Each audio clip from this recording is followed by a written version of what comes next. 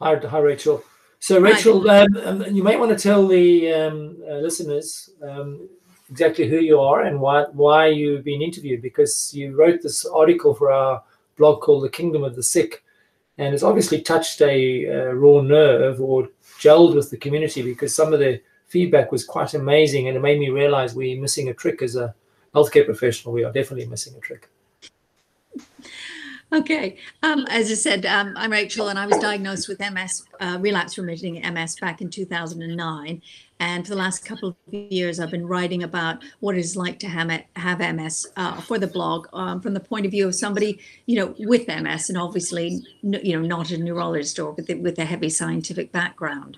And that's when I was sort of casting around for a new subject, and I was thinking about MS and shame, and my sort of reading led me along to what it's like to have the experience of illness, and that also led me to reading about Susan Sontag, and in her groundbreaking essay, illness as a metaphor, and what's it like to be in the kingdom of the well and be forced to move into the kingdom of the sick. And I think with MS, the problem is we have a healthy life, then we are diagnosed, and we are forced into the kingdom of the sick, and we never get a chance to return to the kingdom of the healthy. We become a forever patient.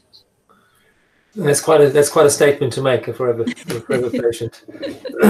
So, I mean, having read your Kingdom of the Sick, it makes me realize: can a healthcare professional, somebody who hasn't got MS, ever understand what it's like to have the disease? I think it's very difficult, and I certainly, before I was diagnosed with MS, had a vague idea, but illness or chronic illness was something that happened to somebody else, and it was usually a much older person.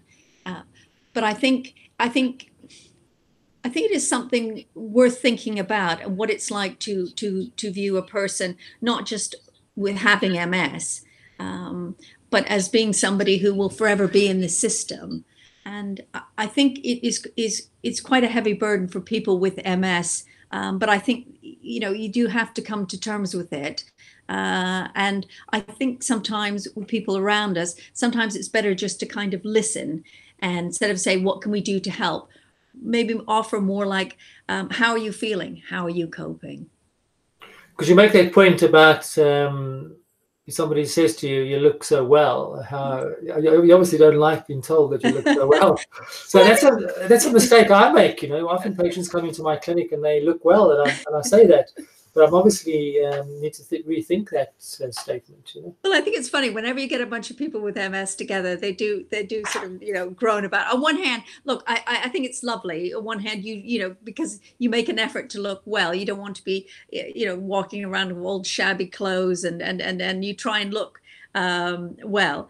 So on one hand, I do appreciate that, but I think it's because of the nature of MS, because especially in the beginning stages, it is an invisible disease.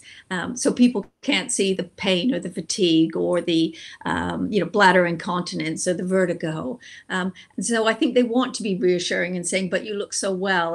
But I think sometimes the people with MS, they think, well, you can't sort of see what's going on. And I think some people, I think for some, it's almost a doubt in their voice. But you look so well. Can you actually be, can you actually be ill? Why are you on this very expensive treatment when you look fine to me? And you also mentioned the issue around doubt. Is that self-doubt or doubt in the system, or Doubt. I think, and you jump in where you think, but I think our perception of illness has certainly changed. And I was looking into a bit of this when I was writing the article. I think illness for so many hundreds of years or thousands of years was accepted with resignation.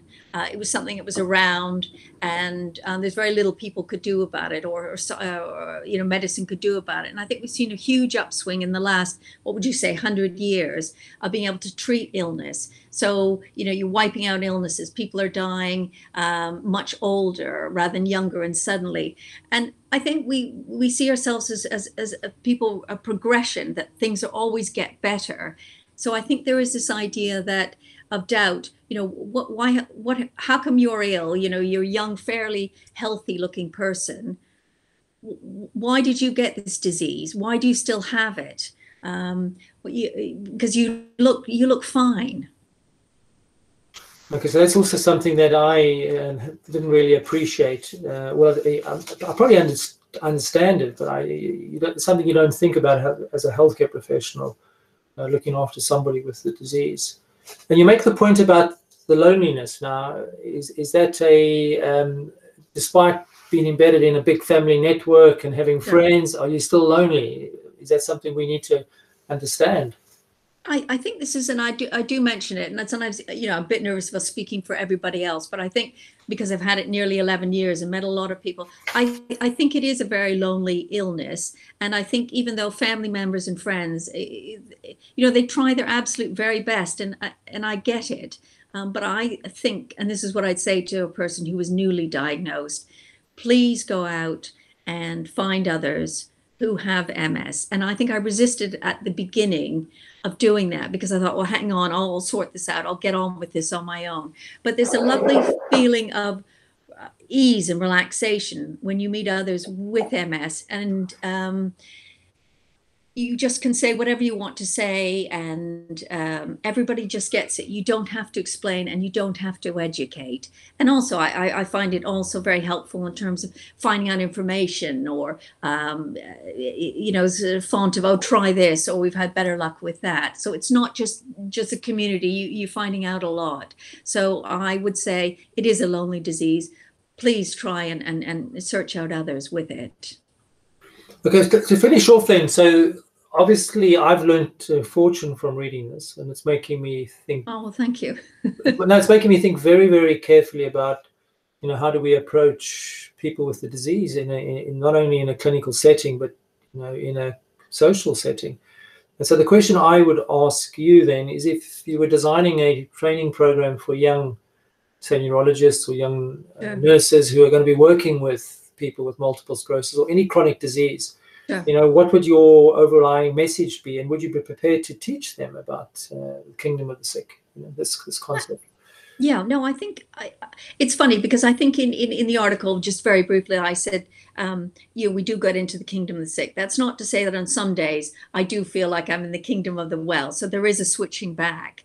But I do think that it is very much, there is transition to becoming a patient. I would say to young neurologists that it's very helpful, and even though I know that there are time limits, to listen, and also maybe to suggest that they might, the person who is newly diagnosed or within the last couple of years, perhaps this is, a very, they might want to think about seeking some sort of support, be it through groups in the MS Society, the MS Trust, or online, or Shift MS, and they might find that valuable, and that maybe even they might consider something like a counselor or a therapist to help them initially deal with what will be happening. Because, within that first diagnosis, I think you find that immediately your world shrinks. All the possibilities and the values you held dear suddenly change. And I think it's quite a lot for somebody to take on. But I do think on the flip side that through time, you do find your own way. And what I found more valuable is that you tend to take everything day by day rather than looking too far into the future. And in a way, that's pretty good, I think, for all of us to look at life that way. Anyway, so thank you very much, Rachel. I hope the community appreciates what you've done. Oh, well, thank you. And I'm going to urge you to try and get it published in a somewhere else where more people can read it than just on our blog. So yeah. Okay. Well, thank you very much. And thank you very much for all your